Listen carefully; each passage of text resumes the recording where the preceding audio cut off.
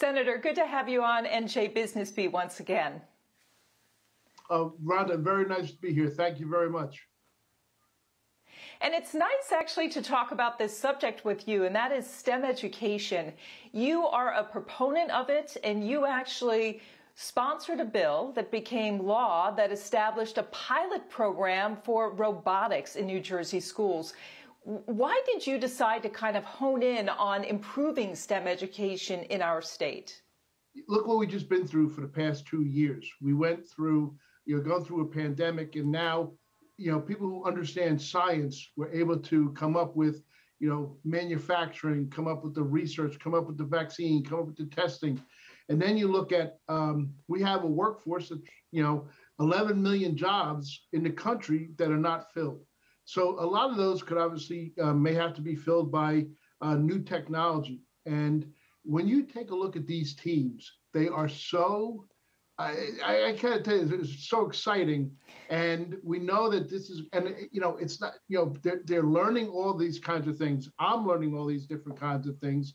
And quite frankly, it's something that certainly our workforce, our companies, our economy needs. I can feel your enthusiasm for this coming across this screen here. Senator, where is the program now in terms of, has it been set up? Where all is this happening? And what do we expect to learn 3 years from now once the pilot program concludes? It's a 3-year pilot program.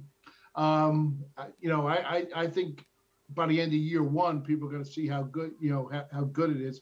But it's a 3-year pilot program. They're working on the grant application process right now. And there's going to be a number of school districts, going to have up to 12 school districts, some in the south, some in the central, some in the north. And they're going to apply for these, for these grants. Senator, while I have you, I'm going to sneak in a budget question here, so it will have to do with STEM education. Do we adequately fund science and technology in the state, or do we need to put more state funding behind that? Well, Rhonda, I do think that obviously we have a lot of state funding, and it's up to each of the, obviously, the school districts as to where that funding goes. But I think we can all, and I think that New Jersey has done a pretty good job of trying to emphasize STEM, technology, the science, technology, engineering, math. Also, I'm big on the performing arts as well, because when you can have, people who are able to, get up and demonstrate in front of other crowds and people, that means, so much to be, that's such an asset that people can do. But I do think that concentrating and doing more with those kind of science, technology, engineering, math, I think something that New Jersey has been focused on, and I think it's something we have to continue to focus on. And if somebody says we don't have enough funding going in there, I'm all ears for that, because obviously it's the way of the future. It's our economy depends upon it immensely.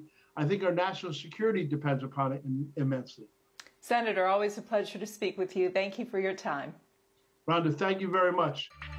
Thanks for watching. For more clips and episodes of NJ Business Beat, subscribe to the NJ Spotlight News YouTube channel.